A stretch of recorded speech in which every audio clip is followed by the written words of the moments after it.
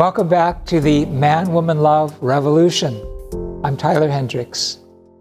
It is only through the Messiah that humanity can see the reality of God, the logic of love.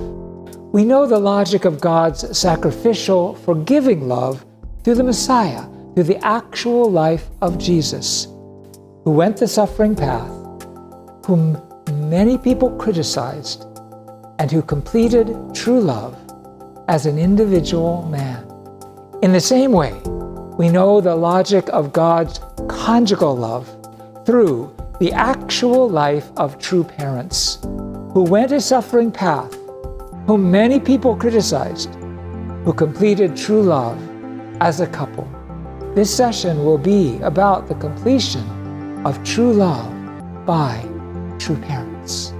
Your father said, for God, Eve was his future wife, because Adam was meant to become God himself by becoming united with him. True Father said that Hak-Jahan fulfilled that position of God's future wife. He said, God has had no partner. He needs a female object partner. True mother is such a woman with the value of the original true mother. He went on to say even more.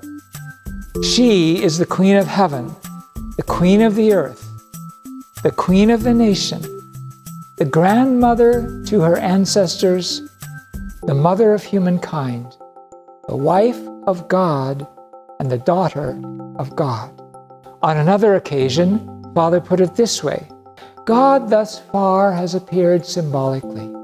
However, God appears today in his embodiment, true Father, and true Mother has appeared as his partner.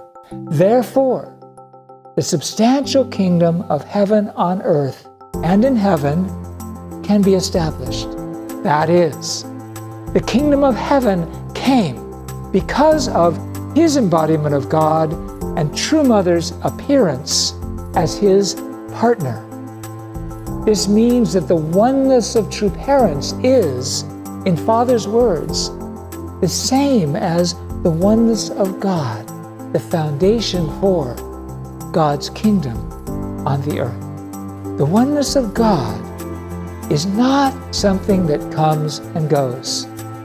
To say so actually denies God and denies the power of God's love, by which two become one and the world is created. But what about beyond this world? What about when True Father goes to Spirit World? We'll talk about that in our next session. Thank you for watching.